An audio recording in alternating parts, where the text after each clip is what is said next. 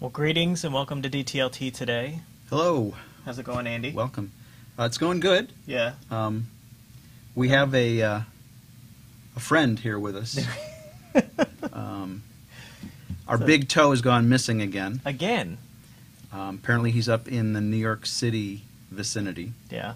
He's occupying something. I think he's... I'm not sure if it's Wall Street he's or probably the pizza... some pizza place down, down in there. Greenwich Village. So we kind of had to have something to represent the big toe on our show today. So it's appropriate. It's a good look for him, actually. I think we should outfit him this way as soon as he comes back. And I do love the pink sunglasses. Yeah. And you're on your iPad. This is day 2? Yeah. 3? I've lost count already. Well, I'm sure maybe you have as well. It was I guess 2 shows ago or whatever that we tried to get the Mac integrated into the show and it died on us. So I am using my iPad to try to keep up. Now here's what I'm interested in. So you've been using your iPad pretty much as your sole computing device, and a lot of people that will say, oh, you know, an iPad is as good as a laptop. Do you feel that way at this point, or are you about ready to break? No, there's, I mean, the thing that I liked about the iPad is the mail client, and it does a lot of what I like to do, and I can view threads and that sort of thing, but it isn't quite the full mail client that, especially the Lion mail client that's out there that I've been using. So it's a little bit tough. I needed to go back and search for other emails to try to get previous conversations from months back, and it hasn't been easy. Yeah. And obviously other things like, you know, using any kind of creative software. Right now I'm working on another project where I'm working on another computer. Yeah. So that hasn't been a real issue, but it would be nice to have a regular, even a laptop, come in soon. So if anybody has any influence out there. All our sponsors that we're going to contact after this to hit us up. Exactly.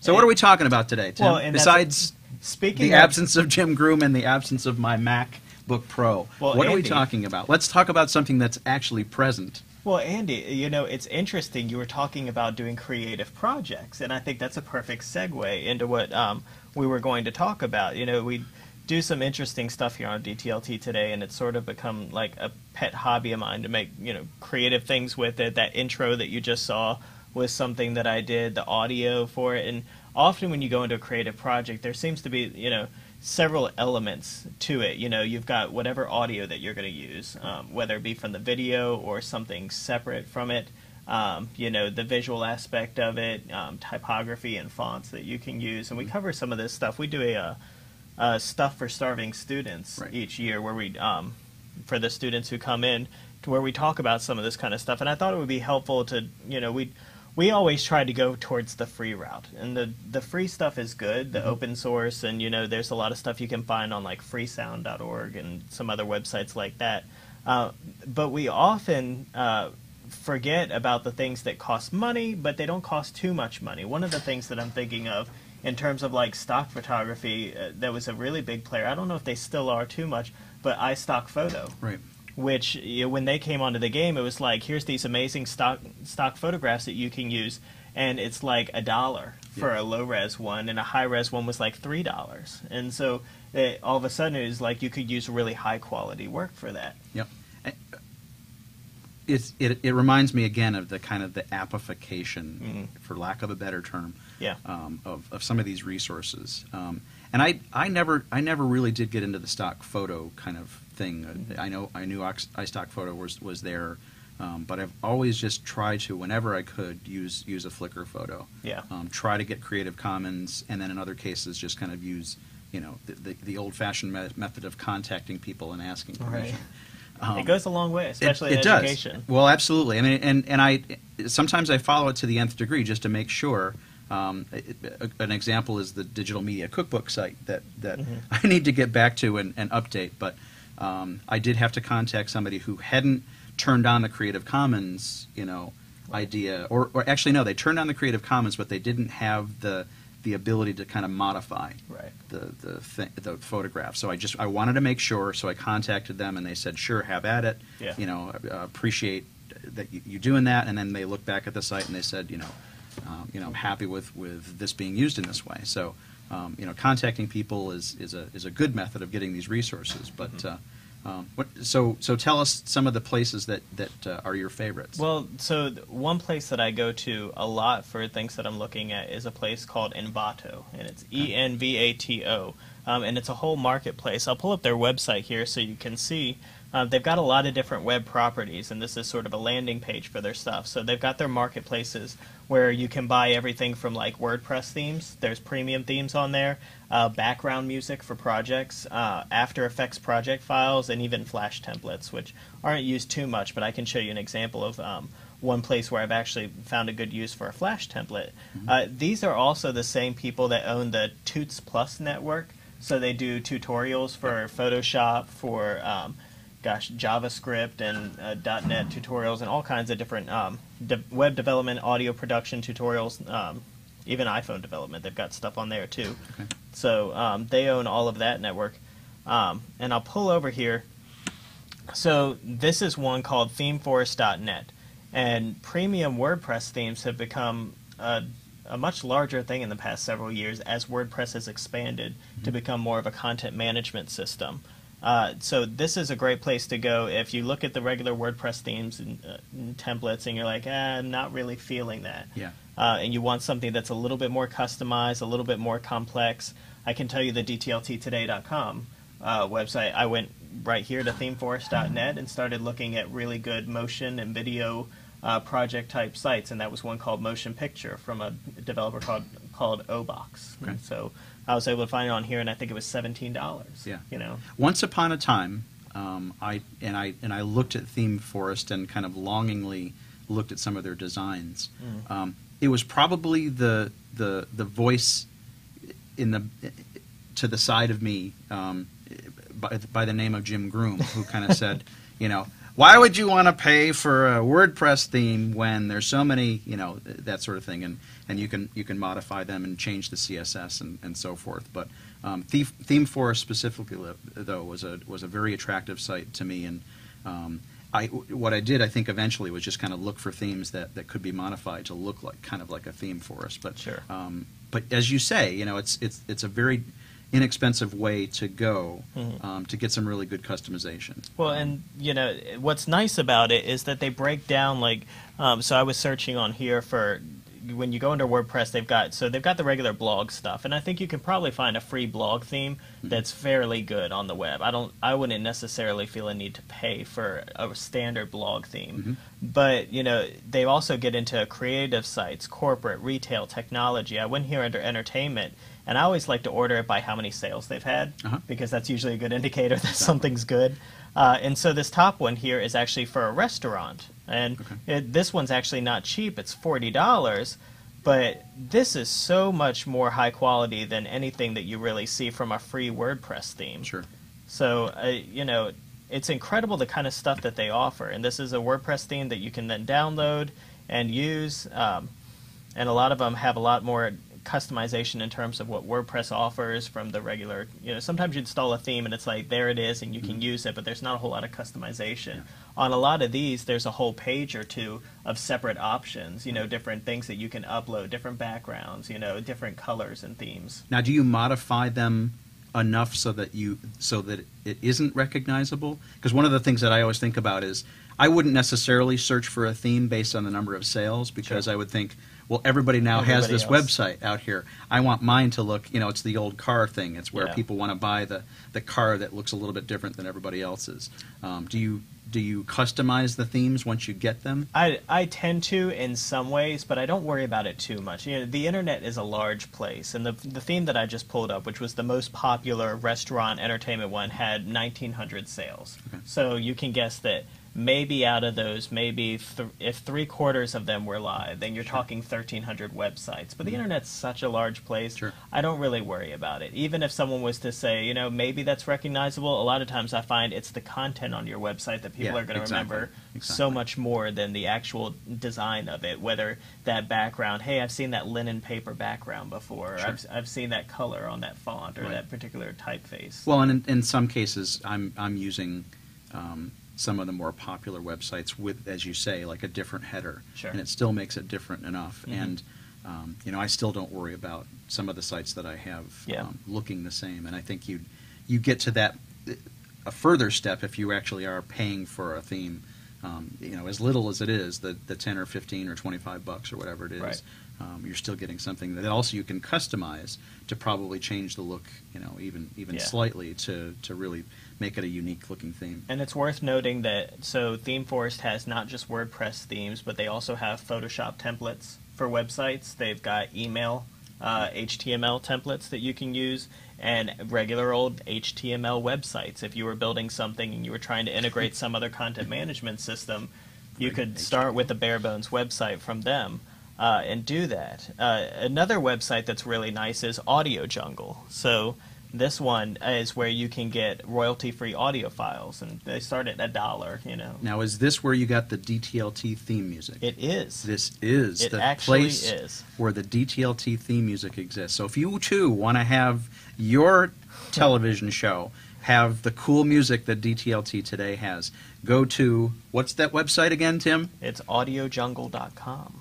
Excellent. Audiojungle.com. So, and again, they break stuff down. So you've got music packs, you've got sound effects that you can use, or sets of audio files, or you could just go into your music. So say I wanted a country western audio thing. Again, I'm going to search either by sales or by ratings. Sales is going to be the biggest indicator. So the most popular one on here has been sold 62 times. I mean, it's not that anyone's going to go, hey, I recognize that one in the same way that they would with like radio or something like that.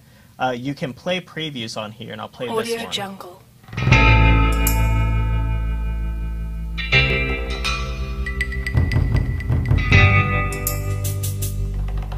Audio Jungle. Cool. Now, do they have like GarageBand loops and things like that? Let me check. As you're talking about this, I'm curious. They do, yeah. Well, I don't see GarageBand in here, but they've got Cubase, Logic Pro, Pro Tools, Reason. Okay. So a couple of those more advanced programs that you use for audio mixing and looping and stuff like that. Okay. So probably musicians would be more familiar with those kind of files and things.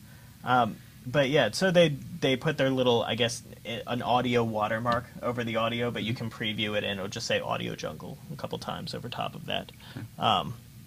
And I think of it in terms of when I was working on the DTLT Today theme, it came as a pack where it was, here's the whole theme, and it was this long 2-minute thing, but then it broke it up into, here's like a 2-second kick, and here's a 15-second intro section, and then here's a piano break, and I could piece that all together in GarageBand and make a theme that was exactly the length that I wanted it to be, and worked out fine. Well, and that's because I remember you talking about that, and that's why I thought it was something that came natively with GarageBand, because a lot of those theme songs are broken. Yeah, and in that case, it was just a set of WAV files that came in a zip file folder. So yeah, and you probably could take some of those loops that they have if they have a wave component to them and GarageBandize them, because there is a way to kind of do that. So I'll have to check that out, because I'm always looking for different drum loops and that sort of thing to play around with in GarageBand.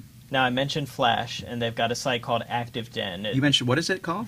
What is it? Have you heard of Flash? Boy. Do people even use that? I have to go put in the Wayback Machine and think about what Flash was and did. I'll give you a hint. Don't look it up on there, because you'll have a little bit of an issue. It'll say something about I need some kind of player. Maybe, some sort of plugin or something like that. Machine. And, usually I'm not going to go to Flash for much of anything these days, but one place where I did find that I needed something was, we've been playing around with Wowza and the ability to broadcast video. Well, I wanted to find a Flash player that could record video and automatically send it to Wowza. Right. And sure enough, there was a $10 file called Webcam Recorder where I could put all of the server settings on there, and then when someone hit go, it would automatically broadcast from their webcam and microphone directly to a Wowza server. Yeah, and I think that's going to be huge when we're able to have the server on campus for anybody to kind of do those recordings and get it directly up to I the think server. in terms of like DS106 TV and Sure. the idea that anybody anywhere could broadcast. Yeah, they don't have to use YouTube to get that stuff up. They can have that little extra bit of control and put it on our server to repurpose. So so that was an great. edge case, but Sure.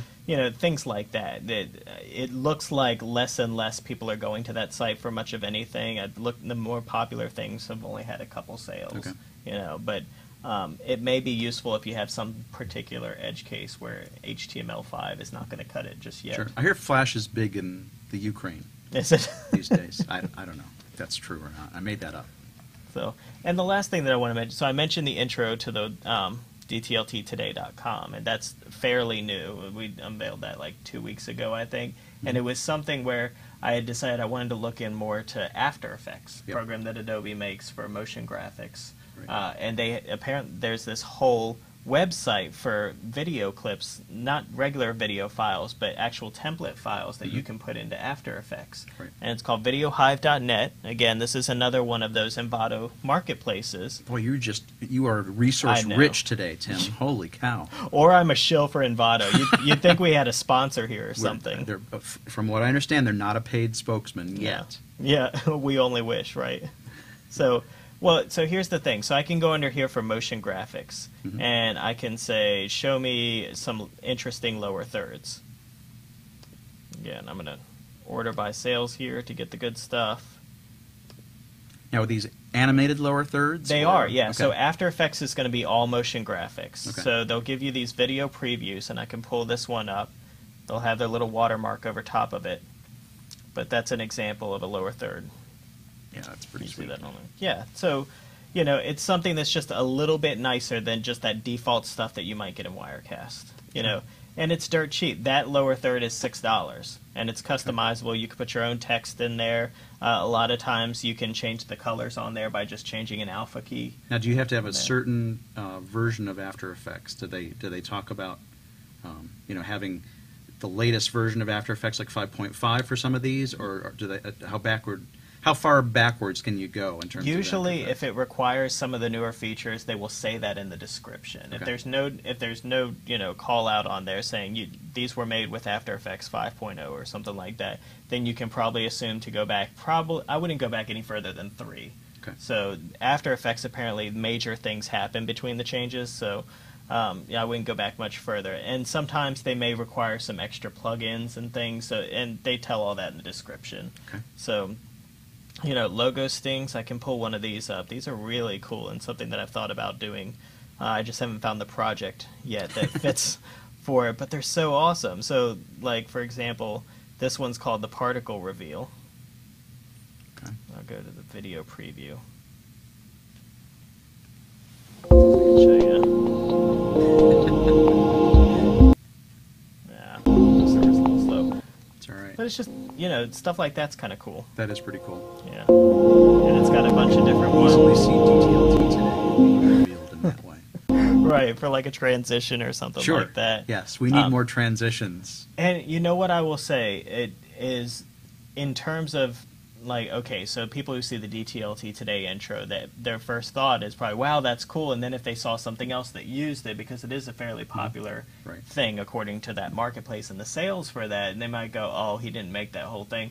But for me, it was a good intro to getting started with After Effects. Well, and these, I take it that any of these projects are modifiable to any extent. Absolutely. You don't have to just keep the template in there and they're locked down or anything like that. And I think that's a good lesson for people is that you don't always have to start from scratch. If you were to fire up Photoshop and you get this blank space, a lot of times what you're going to make is not going to look good because you don't even know where to start, and there's so many tools.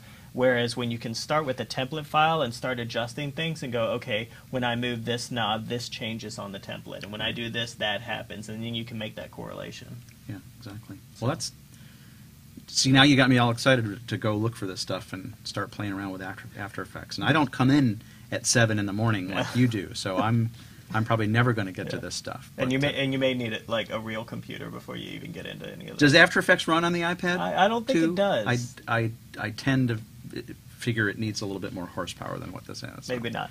So, well, I think we've covered it all. That's been another episode DTLT Today, and we'll be looking forward. I think we're out our big toe for the rest of the week, which is get on in there. Thanks, everybody. Thanks for tuning in. All right. Thanks for watching. Come back, big toe.